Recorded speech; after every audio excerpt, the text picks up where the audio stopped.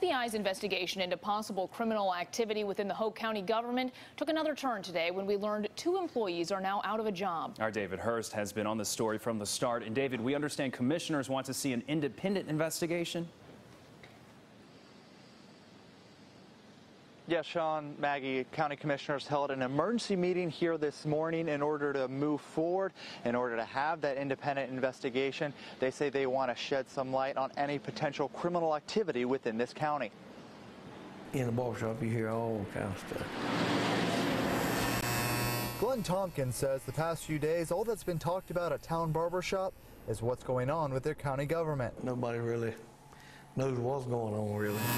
What he says he does know is that he's glad the state is stepping in to look into any potential criminal activity. I'm excited that if it is found out, I'd like it to straighten up around this place. The investigation became public on Monday when the SBI served the county a search warrant to go through employee time records.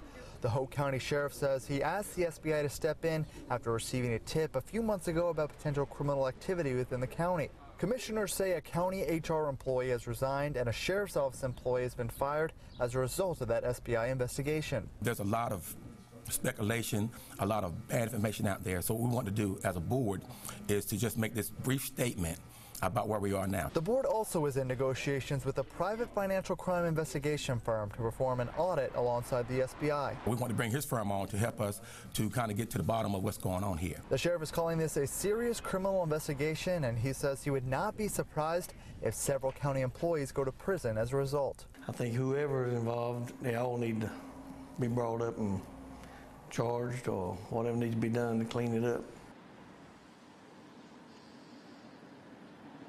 And this afternoon, one of the commissioners posted on Facebook that tip that sheriff received alleged that one employee manipulated timesheets for another employee to make it appear and that they would be paid for hours that they did not work.